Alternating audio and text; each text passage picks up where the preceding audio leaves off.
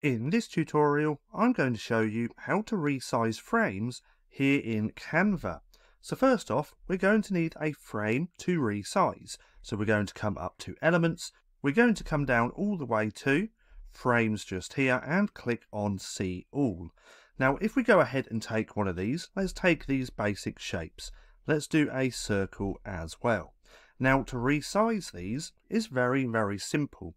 All that we have to do is click onto the frame, and then we want to take the corner of the frame, click onto it, and then we can drag to make bigger or smaller. Now we can also take the side as well, just like this, and do exactly the same thing.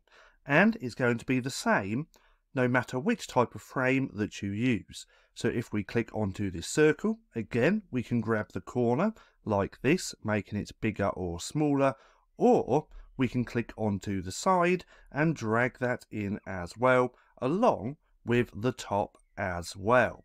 So that's just how simple it is to resize frames here in Canva. Now, if you found this video helpful at all, then please consider giving me a like, as it really helps out the channel. And if you're not too sure what to watch next, click right here and watch this playlist.